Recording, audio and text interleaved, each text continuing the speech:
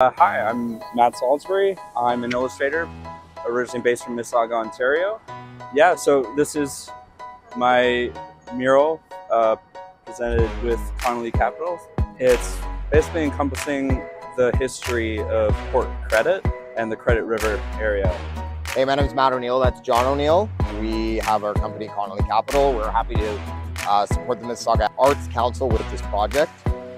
This is our brand new office. We just moved up the street at the end of last year, so we wanted to kind of spark something in the community that was very visual appealing. Yeah, we were really happy to support and sponsor this initiative, and Matthew did a great job with the art, and yeah, it looks fabulous.